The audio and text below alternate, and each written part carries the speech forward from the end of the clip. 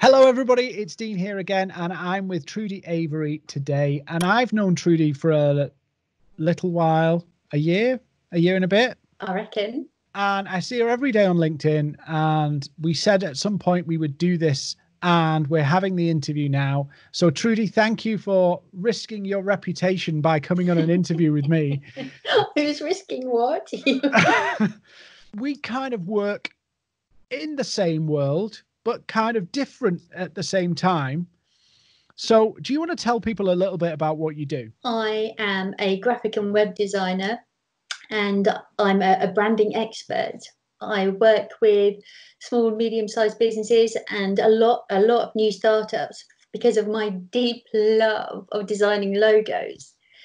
So for me, it's all about branding. It's not just about the logo. It's about the whole thing. It's about working out what people's values are, what their personalities are like, exactly what they do, and who they're going to attract. And this is where we cross over so much, isn't it? Because Yeah. I just don't let people get away with fobbing me off and say, well, I do everything for everyone, and my target market is this big.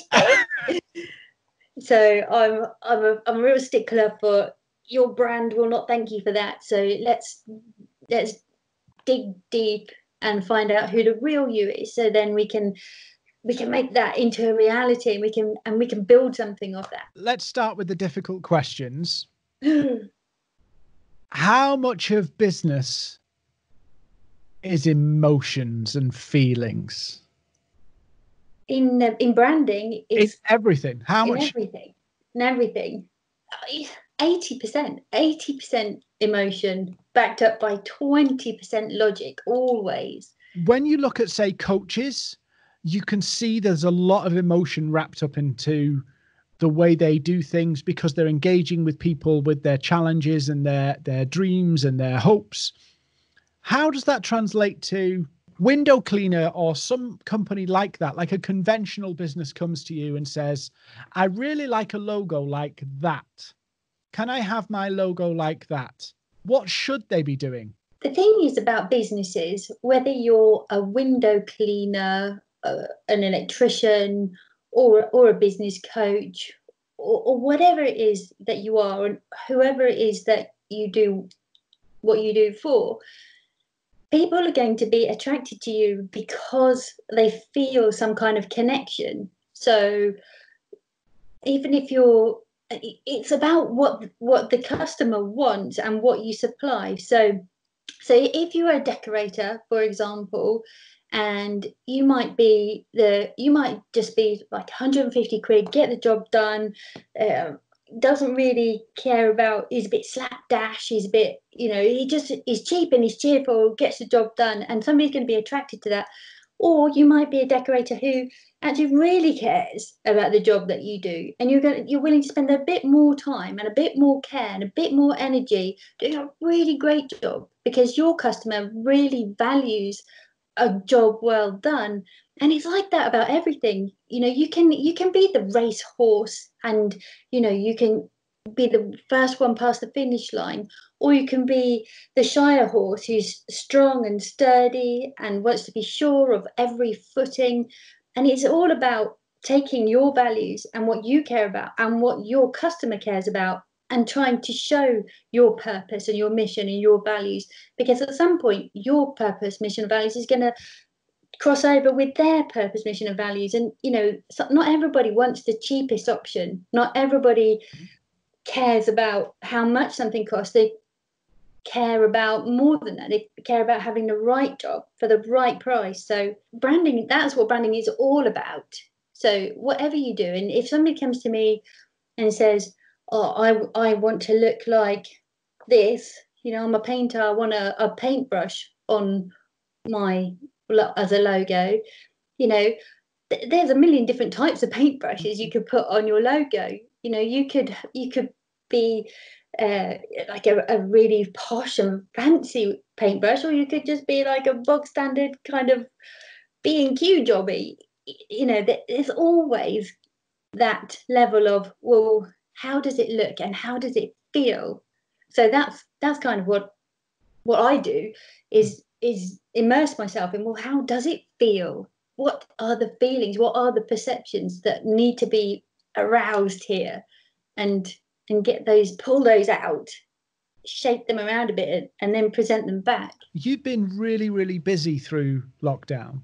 Why or how do you think what's happened with the pandemic will affect branding and business brands? Do you think it's just like a move on thing, or do you think it will change the way people perceive businesses? I think people perceive businesses wherever they see them, wherever they're coming across them. So whether they're on the high street looking at the signage, or whether they're on social media looking at the social media posts, I think that the branding is still that really important part of the perception and how people are judging you from what they see in front of them.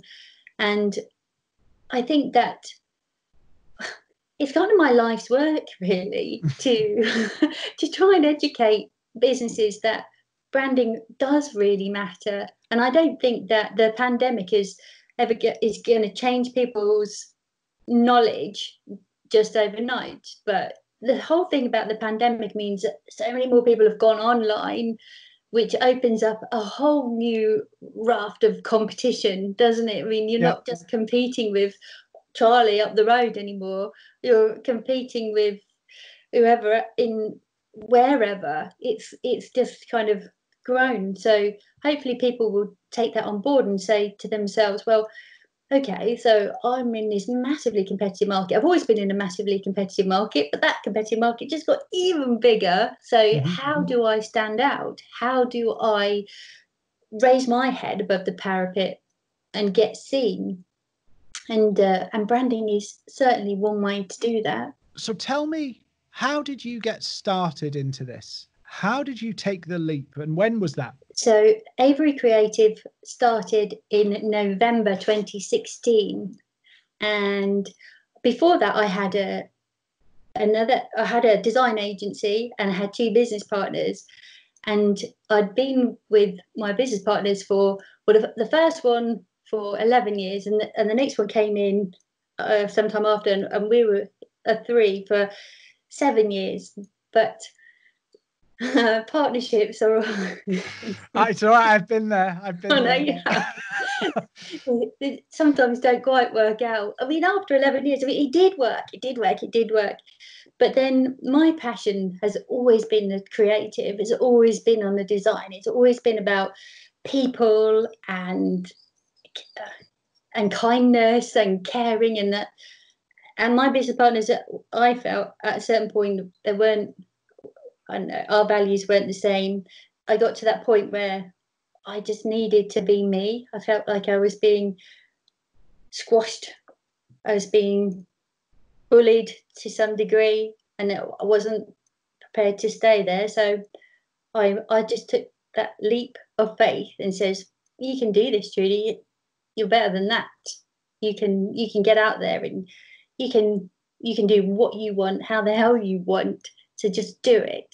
And was it scary? Terrifying.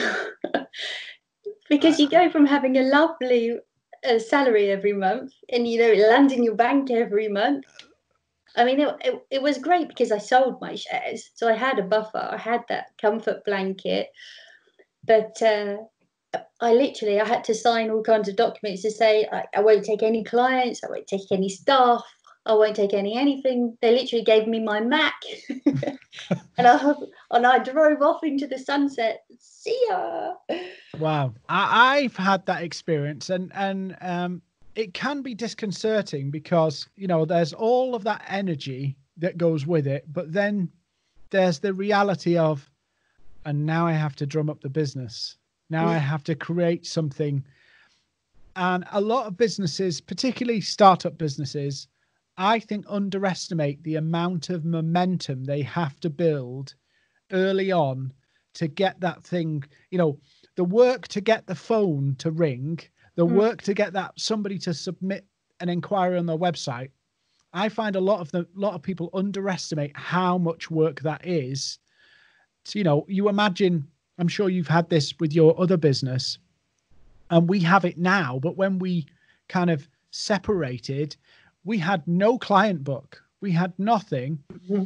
Now we get inquiries, 2 and a bit years down the line from our reposition. We get inquiries coming through every day, but a lot of effort has to go in to make that happen. A lot of awareness. Absolutely. In the early days, in the very beginning, for me, it was about going out networking, getting my name out there, meeting people, just like you say, creating that awareness that I'm here, and then do a really great job, and then you get the recommendations start to kind of trickle in, and LinkedIn for me it's been a really real success story, and that's thanks in no small part to you and Maverick and how you. I'll pay you later. Absolutely, though, but it's just being able to put yourself out there and to grow that whole exposure, and just so people know that you're there, and like I say, and to do a really great job and get the recommendations, and you just build and build and build. So somebody's starting a business, they're looking at, I need a website. Where does it go wrong? A lot of times when you're in the early days, you've got more time on your hands than you've got money in the bank, and you have to do what you have to do just to get it out, don't you? You just get it started. You go to Wix and you get one of those like drag and drop things, and it works, and it's okay. And it's not great. Sometimes better than others. You've seen those. You've seen some of them, and you just think, "Oh, for God's sake!" But some people make a half decent job of it. But it's just a case of they don't know what they don't know. People just don't know what's good and what's bad, and it's only as you go along. Often you find out, you work it out after, don't you? You've done it as cheap as possible. You've taken the cheapest option. A year and a half later, you're like, why am I not getting any leads from my website? Why am I literally getting nothing from my website? And then at that point, you go to the web designer and you say, why am I not getting anything from my website? And they look at it and they go, well, it's because of this, and this. Well, usually they reply with one word, because it's, but we won't say that. Not very good. Yeah, but a website's no mean feat to do it properly, because a bit like what you say, you don't know what you don't know, and you've started this baby that is growing up, and you describe it in the early days as a baby, and you're really happy with it, and then you realize, actually, no, it's not a baby anymore, it's now a toddler, and oh no, now it's a teenager, now it's and your website, people go, I've built a website, and it's one of those things, isn't it? I mean, we're doing our website at the moment. We've got 2 developers here and they're building ours, but we look at our current website, which was maybe 18 months ago, something like 2 years ago, and you go, I can't believe we've still got that. It kind of like that now. It's like a never-ending thing, a website, and you've got to keep iterating it and improving it, not just because your business is evolving, but because the world's evolving. And I think now more than ever, you need to have somebody to help you understand that, because very quickly you can be left behind. Okay, how about this for a quick question then? Website versus social media. Ooh. Pick one. Pick one. I would naturally pick social media, but I always say to people, at the very least, you need a website that people can go and look at to know that you're legit. You're not just a fly-by-night. Because you see it all the time, people who contact you and reach out to you, and it's hotmail.com and gmail.com and all that kind of stuff. The website, at the very least, is a validator that you are taking business seriously. Yeah. I said to somebody the other day, they were starting, I said, be careful how much time you spend on a website in your early days, because it's not going to, once you've got your website, you need to get traffic to it. So I would say, if we were talking, say, the first 6 months, month one, I would focus on getting a little bit of business from social media. Month 2 to 6, focus on getting a website out there and up there to show that you're taking it serious. But you can't operate without one. But just because the variance is in what we do, I'm going to pivot to social media first, but then the website's not far behind. And I'm sure you do it the other way around because, Well, but you both said matter. that, but my website is, the thing is, it's only one page at the moment, and it has been for 3.5 years because I started, and I've got this great developer, and I've got this great website, but I just need to populate it. All he's built it for me. I just need to fill it in, and I just haven't found the time. I just haven't found the time. So it's sitting there waiting for me to write stuff. And that's one of the most important things I've ever learned from websites is if you don't have the content, you've got to learn what to say and how to evolve it and how to expand it. Because some people, I had in my old world, when we built websites for people, somebody came to me and said, we want a website like this. Yeah, a bit like the logo. I've seen that and I want that. Yeah. Okay, well, we can make that. We can pretty much copy and paste it. But what are you going to say in it? And then it becomes hard because so maybe you don't need more pages.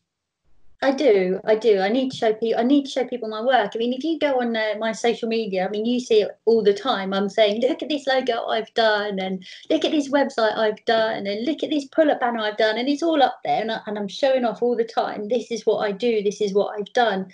Go to my website. You won't see any of it. Do you know what though? It's always the case that the thing that you do is probably the thing that you don't do. What do they call it? Cobbler's children or something. Haven't Yeah. got shoes. So there's some social channels that I don't put any time into whatsoever.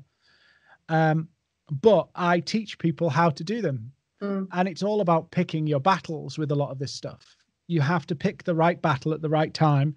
Otherwise, what you end up with is, I'm going to try and do everything and not do any of it very well. Yeah, exactly. And like you say, you have a plan, you have a strategy, and actually you just go for it. You can't be everywhere all the time. You just got to say, well, this is my strategy, so I'm going to do that. I've got a website. It's just a page, and actually, it's a really flipping nice page. If you go to it, it looks lovely. So people say to me, "I love your website," and I think, "God, that's good Yeah, then." but we're But always our own worst critic. We're always our own worst critic. But it works to that degree, there is something there. And like you say, it's a validator. Looks Yeah. nice. I'm a designer. So it has to look good. So, and it does that. But that's about all it does. At the moment, watch this space. Give me another 3.5 years, I might finish it. Yeah, but that's just a lesson in business, in making sure you count the cost before you build it. Not just, whether it's website, whether it's marketing, whether it's branding, if and we've had this conversation before in another kind of group training session, is if you're going to build a brand, kind of understand where you want to take it, because it's better to try and start as you mean to go on than kind of hodgepodge. And there's what we talked about, iterating designs like Coca-Cola, that they've overall been very consistent, but they've adjusted and changed. They've not rebranded and massively changed things in the sense of major overhaul. No, since about 1890, their logo's been pretty much the same since that really early days. And then, like you say, they've just had iterations of if it's got a square background and what's the swirly bit doing, and whether you're you're a startup business, a tradesperson, and you go, I've got a van and I want to put my logo on the van. You want to make sure that you've done the work to go, are you just going to be you? Or is this going to be 10 people or 15 people or 100 people? So that somebody like you can design that in mind, Yeah. so that they're not rebranding. And that comes all the way back to naming. And people often ask me about naming their companies, and that's what I say to them exactly. Well, this is the start, but where do you see it ending up? What's the big dream? What's the big picture? And it's and all the stuff that goes with that: finding a domain name, finding a social channel. Yeah, I know. Not easy, is it? No, because all the good names have gone like 10 years ago, and now you have to be more creative in finding a domain name that works and doesn't say something else that you didn't spot. Oh, really? What have you done? So I shouldn't admit this. So we bought a domain name for an event that we were looking to do. This is absolutely stupid. We killed it in the end because we realized our mistake, but I don't think anybody else did, but we noticed what we did. We made an event called Max Growth. And I'm laughing now because I remember it, but when you Googled it, other things came up. Oh no. So if people were going Max Growth event, it brought up enlargement tools, shall we say? Like you used to get in the old telephone boxes. Yeah. But it's things like that you need somebody to sanity check what you're doing, to look at it and go, what are you doing? What a mistake to make. Yeah. So, we pulled it quite easily. We withdrew the event. I'm going red now. We got rid of the event. We axed the event, and changed the name. But sometimes big companies have made this mistake. Lots of companies have made this mistake. Yeah. And you having somebody involved in that branding process actually can eliminate some of that because you're looking at it differently than they are. Yeah. Yeah, absolutely. There have been a few choice hashtags as well, haven't there, over the years, of words that when they run together make a whole new word. Yeah. And there's some really good videos on YouTube about, branding mistakes, and you look at them and realize actually it probably was a good idea, but when you start to look at it from a external point of view, it doesn't convey, it's almost comical or mocking the sentiment you were trying to achieve. So other than our comedy moments, what does post-COVID, assuming we're past it, fingers crossed and everything, what does post-COVID look like for you, Trudie? What are you optimistic about? Well, I mean, during COVID, so the whole COVID thing for me has been brilliant in terms of, sorry, my workload has been phenomenal. The last 3 months has just gone like crazy. And the only thing I can put that down to is the fact that people have time or have had time not to work in the business but on their business. So they're getting their website sorted, they're getting their branding sorted, or even if they've been made redundant, maybe that's given them the opportunity that they've been waiting for to start that new business. So for me, that's like, it's brilliant because everybody's coming to me and saying, Julie, I need a logo. I think I did 4 logos in 1 week at one point, and that's just incredible. And then websites and all of that. So lockdown's been fab. Sorry. But so post COVID-19, I just hope that the momentum keeps going in terms of the sense of spirit and the entrepreneurship that's come out, and the whole fact that people have they're not lying down, they're standing up, they're getting it, they're moving forward, and they're saying, okay, well, if that's what it was and this is what it is now, let's move, let's change, let's go forward. So you're despite all the doom and gloom, you're optimistic that there is a bright future somewhere down the line from this. Oh gosh, they're phenomenal. I just did their logo a couple of weeks ago for a paddleboard company. So they couldn't even hope to start up their company, but they're like, right, we need a logo, we need this, we need that. So we designed their logo, and they're not even open yet, and their books are full. They're booked up for 2 months. So as soon as their doors open, they're going to hit the water paddling. They're right up there and ready to go. It's been difficult, and some people will have lost out in this whole scenario, but there is always another side to everything, and that, from every loss in terms of a business or a difficulty or somebody losing their job, it does create a counterweight of an opportunity that they can exploit. And it's just having that kind of mindset.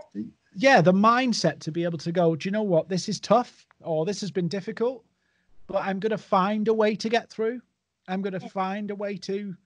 Or can use this as an opportunity. It looks rubbish right now, but I can turn it around if I just do this and move. Yeah, and without being glib, but bouncing back from this is a choice first, more than anything. Whatever throws at you. I was on an interview earlier with a guy who's a young lad. He's 11 years old. 11 years old, and he's done public speaking with Nike and all of these other things. And one of the things that impressed me in what he was saying was, it's our choice how we respond to life. Absolutely. You can read. Have you read Stephen Covey, 7 Steps to Highly Successful People? He says that. Tony Robbins says that. I mean, it's like all the greats are saying that. You choose how you react to this. That's what I'm always saying to my 11-year-old. I asked him the other day, I said, come on, Archie, is the cup half full or is it half empty? He looked at me and he said, there is no cup. How did my offspring come out with that? Yeah, it's been an interesting experience, but I think the world will find its own level in this. We will find new places, new opportunities. This whole industry's post-COVID, even who was it? Louis Vuitton started making face masks and hand sanitizer. So when they reopen their stores next week, I'm sure they'll be selling 1,700 quid bottles of hand sanitizer and stuff. No, who knows? Yeah, there must have been people there dying to get there as well. Sure. Yeah. So, Trudie, this has been really interesting, albeit I embarrassed myself in the middle of it by admitting something. How can people get in touch with you to talk about, I mean, let's say for example, somebody's coming out of COVID and going, do you know what? I don't think our branding's right. Would you help them with that? Is that something you would do to help them look at it and see whether there's a better way of presenting themselves? Yeah, love to. I mean, I help people on 3 different levels depending on how much money they've got and what they want to invest. I've got an online course called Brand on a Shoestring, which is brandonashoestring.com. And right now, during COVID, I'm selling it for 20 quid, 19.99. And that teaches people about branding so that they can do it themselves. It teaches them, it helps them to find their brand superpower. It teaches them what do fonts mean, what do colors mean, how do I create my own logo, how do I create my own website, how do I do my own marketing material. So it empowers them to do it themselves, but to do a better job than if they just kind of be a bit random about it and pick blue because that's their favorite color. It helps them to look past that and understand a bit more about branding. So there's that. Or I do the done for you service where you get in contact with me and you say, oh, I don't know what I want, I have no idea, and then I will take you through the process and help you. Well, and I do the design. I just ask you loads and loads and loads and loads and loads and loads and loads of questions first about who you are, what you do. So I can do the done for you thing. Or if you're an existing company and you've been going for a while, and you have a logo and you have your website and you have all that, but actually you're not sure about your brand. what does it mean? What you're stuck for things to say? Who am I talking to? What am I saying to them? Really, why is my brand not being that effective? I do have a 1-day masterclass, so that really helps people to discover what their brand means in terms of that whole ethos and understanding, which helps them then to move forward with their brand and speak with a clear voice to somebody quite specific. And where's the best place to get into touch with you to ask about all this? Which is the best way? Well, so you can go to my website, which will be here somewhere. Which will be here somewhere. Or connect with me on LinkedIn. As you know, I'll hang out there a lot every day, every weekday. You can find me on LinkedIn, which is Trudie-Avery. And we'll put that here somewhere as well. So, Trudie, this has been really fun.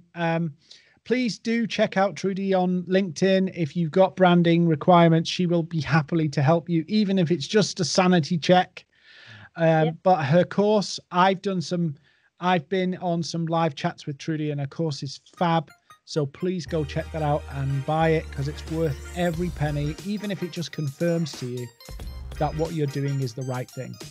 So Trudie, thank you so much.